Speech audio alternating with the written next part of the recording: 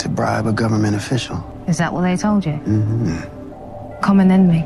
It's time for Carter and Noma to go. Fuck you gonna do now, Tariq? Invitation's in the mail, though. What's up, power fans on YouTube? It's your boy Nino, and I'm back with another power video. In this video, I'll be talking about the leverage everyone has against the other, Noma's red marriage, how Tariq will kidnap Carter, and the huge leverage Carter has on Tariq. And of course, if you are new to my channel, you are welcome. Kindly hit the subscribe button, like, share, leave your thoughts in the comment section below. Now, let's get straight into the topics. Episode 9, I believe, is going to be filled with actions based on the trailer that was released. Most of the questions we've been asking will be answered in the next episode. We'll be seeing Kane and Noma's wedding, and trust me, it will end up bloody. Now, this marriage will not be the typical white wedding since Noma has always been established to be from Nigeria, which indeed she is a Nigerian in real life for most of you who don't know. On that note, I'm sure we'll be seeing some of her family members, friends, and mostly some African dressing during this ceremony. It is evident in the teaser here, and as we can see,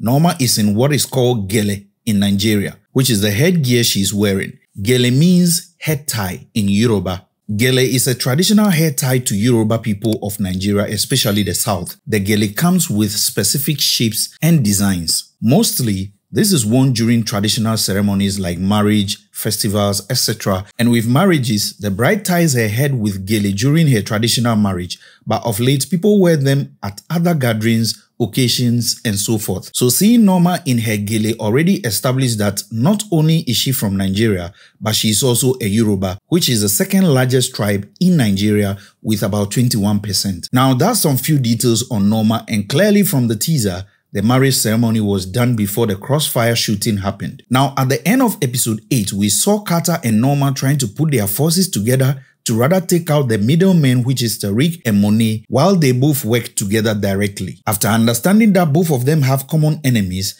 it's going to be a war between Carter and Noma against Tariq, Monet, and Davis. Don't forget the government bribery statement Carter made to Noma alone made Noma knows that Davis is playing both sides, so by default, Davis is part of the war. Now, let's look at the main deciding factor of people's fate in the next episode, which is leverage. And let's not forget there are certain things that happen without answers, and going into episode 9, it's all about surviving and putting family first. Now let's go deeper into leverage and how it can potentially play a key role in decision making in episode 9. Now, what leverage does Tariq have on Noma?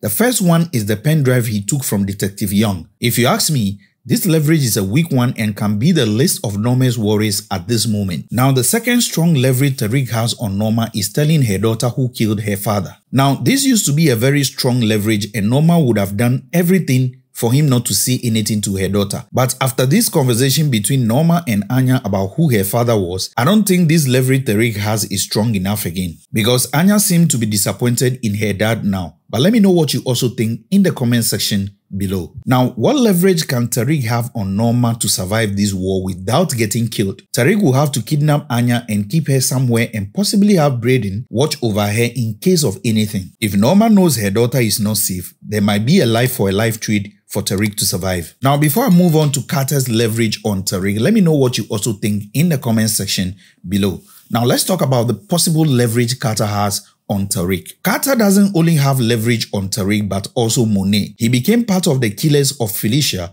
the moment he went to the house to help Diana. Now, this leverage will be somehow hard for Carter to use since he had already staged her death as an accident, hence he will equally implicate himself if he toes that route. Now, the second strongest leverage Carter has on Tariq is the footage of him killing Zion. This leverage is a strong leverage because Tariq doesn't even know it exists. So this will come as a shock for him should Carter reveal this information to Tariq. Now, the third strongest leverage Carter can have on Tariq is Tasha. He was the one who even made Tariq aware that Tasha was going to be out of WITSEC. This equally means that once Carter can have such information on Tasha, he can equally know her whereabouts. And we all know Tasha and Yaz are Tariq's greatest weak point. It could be the reason Carter seemed to be confident in this scene where it looks as though he has been kidnapped. And I'll come to this later, but let me know what you also think in the comment section so far. Now, when it comes to Noma, she is very limited when it comes to having leverage on anyone. Her only leverage I can think of is the fact that Tariq killed Detective Young. Apart from that, I doubt if Noma has any debt on Tariq or Monet, but let me know what you also think in the comment section below. Now let's look at the teaser highlights. In the beginning, we see Tariq with a gun fixing a silencer on it. And this scene is in the same church Carter normally goes to do his confessions. So the only way this can happen is when they ambush the priest, lock him in some room for Tariq to sit in his place waiting for Carter. Now, there could be possibilities that there are multiple confession booths and Carter entered a different one from where Tariq was sitting. Also, the idea was for Tariq to kill him, but it could be possible that for some reason, he said something to Tariq about possibly Tasha, and Carter is the only one who knows where she is. This will be one of the main reasons why Tariq didn't pop Carter in the church, but rather took him to a warehouse to torture him to confess where Tasha is. And like I said early on, Tasha is one huge weak link to Tariq. So if my theory happens to be accurate, then it means Carter has another reason to survive, because if he kidnaps Tasha indeed, only him can show Tariq the place. Maybe that is why we heard Carter saying confidently that, "What are you going to do now, Tariq?" Fuck you gonna do now, Tariq? Now, this statement is a negotiation type of statement to make. But let me know what you also think in the comment section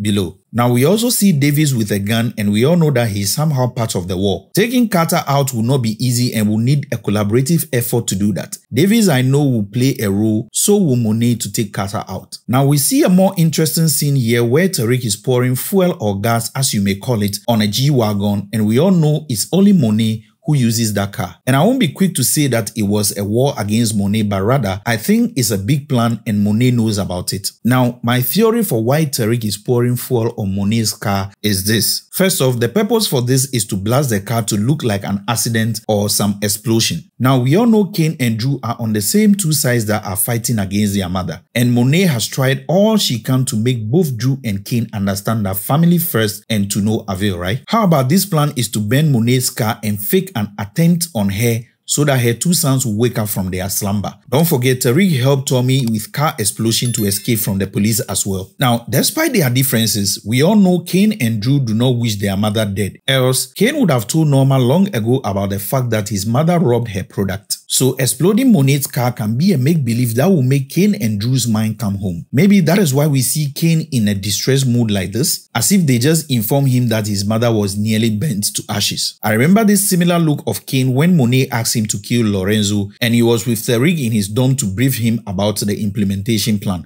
But let me know what you also think in the comment section below. Now, if you look closely, a car that looks like Davis' car was leaving the scene. So it could be that Monet brought her G-Wagon there and joined Davis' car while Tariq poured fuel on it. But let me know what you also think in the comment section about this particular scene below. Now, if you like this video, don't forget to hit the subscribe button, like, share. Most importantly, leave your thoughts in the comment section below.